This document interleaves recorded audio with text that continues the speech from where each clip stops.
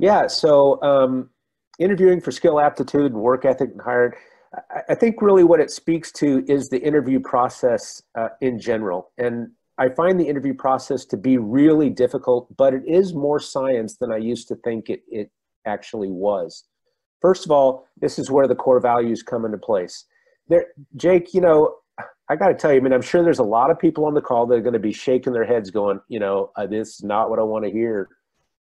I got to tell you, if you're not at least introducing your core values into your hiring process, then along the way, when you have problems with your associates, they're problems that probably could have been seen and foreseen at the interviewing process. So I encourage you to sit down, find out what your 3 to 7 main core values are, and bring them up at the interview process, and ask the person that you're interviewing, what are your core values? And if they're not at least close to alignment, I can promise you that the relationship is not going to work. You need to know what you're looking for as well when you're interviewing people. Now that may sound easier than it is, but if you're looking for a GP, what you're saying is that you're looking for a dentist, you're looking for an associate that has the skill set to do pretty much all different facets of dentistry. If you're looking for a GP and somebody tells you, I don't do surgical extractions and I don't do endo, then that's not a GP. So make sure you understand what you're looking for. Would you rather have a person who's just a great person and an average clinician, or would you rather have a lousy person and a great clinician? And I think the answer to that is super easy. When you're interviewing, what you want to find out is what does the candidate need to be trained on or in, and what can you not train them on? In other words, you can't train morals and ethics, okay? So if you're talking to someone who is telling you, oh yeah, I mean, I want to make a lot of money. I mean, that's my number one priority, is to make a lot of money. You might want to ask a few more questions about that and see if that is going to end up in a situation where you may find that their morals and ethics are not in line with yours. And I guarantee you, Jake, there are people that are shaking their heads yes to this one right there. So, the dentistry we can train. We can take people and train them on dentistry, but you can't train morals and ethics.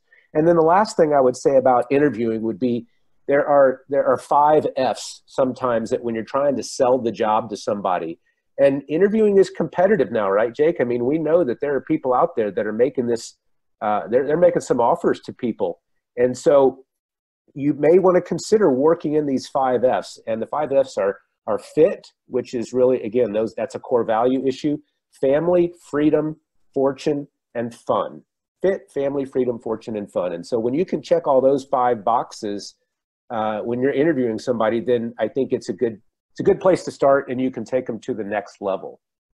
Charles, could you walk them through just quickly, step by step, just real quick, what your interview process was at South Texas? I mean, maybe even what it was to start, and then what you learned, and then what you actually landed on. Yeah. So what I learned was that in the beginning, I had a terrible interview process because the interview became about me talking about me and how great I was. That's not an effective interview process. You really want to get them talking about them. And I know that you're all shaking your heads out there that you already know this. Try to put them into an ethical dilemma. Oh, somebody asked what the 4th F was. Fit, family, freedom, fortune. Okay, we got to make money, and then we want to have fun doing it.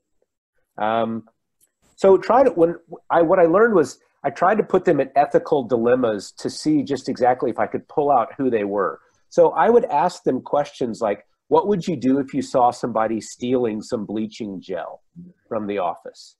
That's a pretty easy, simple question, but you would not believe some of the answers that you would get.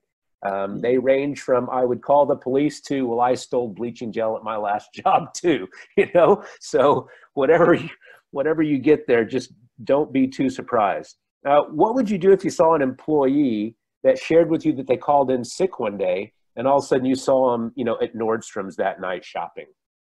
Try to put people into situations where they're going to have to think in a moral and ethical fashion, because again, we can train the dentistry, but we can't train or change morals and ethics. And then the last one I would say to that is create scenarios for them. One of the best, and this wasn't mine, but I would love to do this one time, is that somebody said, ask them to bake a cake. And then while they're baking the cake, throw obstacles in their way. So the first part about baking a cake is, well, I got to go to the store. Okay, great. Let's go to the store. By the way, your car is broken. And you just keep throwing obstacles at them while they're trying to bake this cake. And you're trying to see if they get frustrated. B, you're trying to see if they have some problem solving skills. And it can be kind of fun too. All right, so feel free to type your questions in the Q&A. We'll come back and answer some of them, and we'll keep going into the principles. And we'll keep Let me throw one more thing at you, Jake, that I think is really important. This is definitely a write it down. You want to be crystal clear about your expectations of what you're wanting from this person that you're about to hire. And that should be written down in the form of expectations, my opinion, not just a job description. You need to be very specific about what you're going to want this person to do, and perhaps even how much you're going to want them to do. And we can talk about that a little bit later when we get to retention. We got some of your questions that you like to ask here.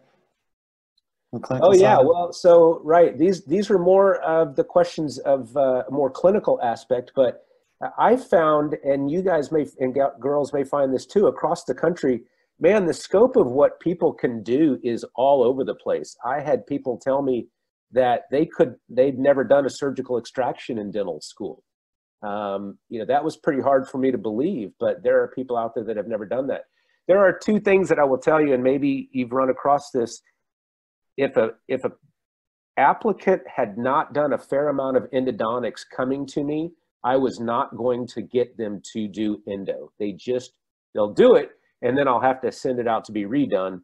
But that was a real stickler. I could not train people to do endodontics well. Surgical extractions I could train. Do you use amalgam filling material? I mean, I know that question is dating me for sure. And can you design a basic removable partial denture? Ask your associates that question and watch them scratch their head on that one. But if they can do that, you want to hire them. All right, any quick tips here? Yeah, these are just some great questions to ask too. These are questions that are going to kind of bring out more of their humility, if you will.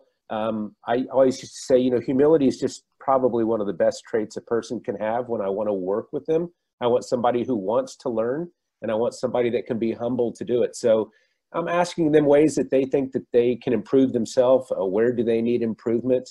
And don't forget, document all of your conversations, that you're having with these associates, with your interviews.